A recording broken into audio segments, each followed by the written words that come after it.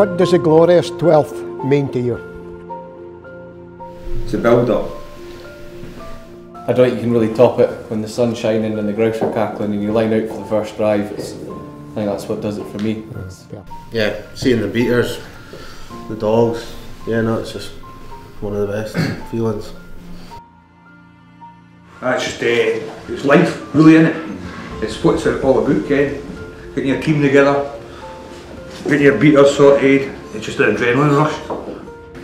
Tradition has got a lot to do with it too. You put a full year's work, whether it be a good season or a bad season, the same amount went into producing the start of the season. Weeds on for the first time and all smart spaniels out, and yeah, just seeing everybody and like you say, a whole year's work, so show your work. Yeah. Nice to see old faces again, maybe you haven't seen for a year. See how everybody's dog's behaving, better in your own or worse in your own. But no, overall, it's good to see new faces, old faces, and hopefully a good season in front of us. How did you get into the industry? Partner, really. Yeah. And did you have a difficulty in getting into it, Les? Not really. No, I wouldn't say so. I think that side of it was probably made a lot easier because of my father and my grandfather. I knew lots of people, and that side of it for me was quite easy to get into it. Not sure it's probably as easy today as it was. Yeah, down, aye. Took a gamble and went on to the River Dee, which was the Geely there, and then the fingering job came up and applied for it, which was probably more people with more experience than me, but I obviously interviewed well, got the job, and then took it from there.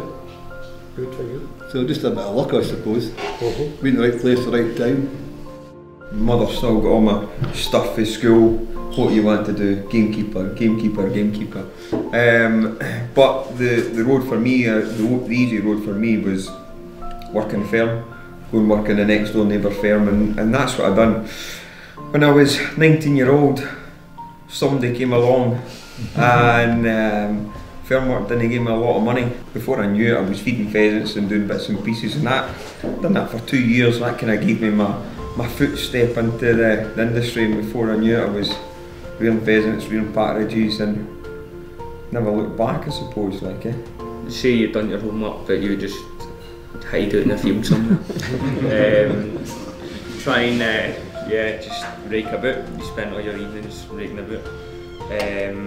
So it was good fun.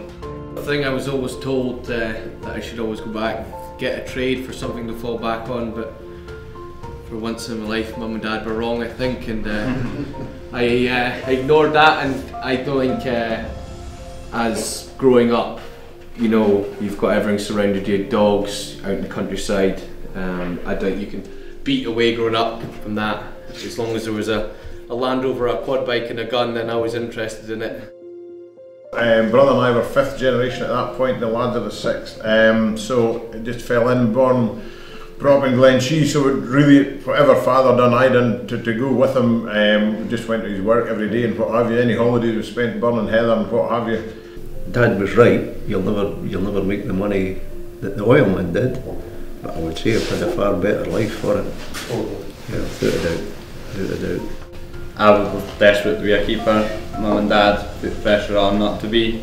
Didn't think there was a good, reliable future in it. Well, your mum did. They didn't think it was, you know, going to be carrying on the way things went, but ignored them, got a job, and yeah, I haven't looked back 9-10 years later. So yeah, long may it continue. Been doing it since I was 17, now 64. So enjoyed it all and still enjoy my job. Good job to have.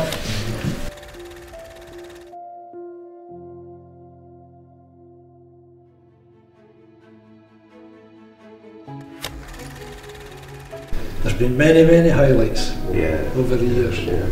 There will be a fire here that there'll be property and loss of life.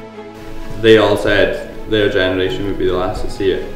Our generation will be, and it's come down, yet here we are 20, 30, 40 years later. We're still going, aren't we?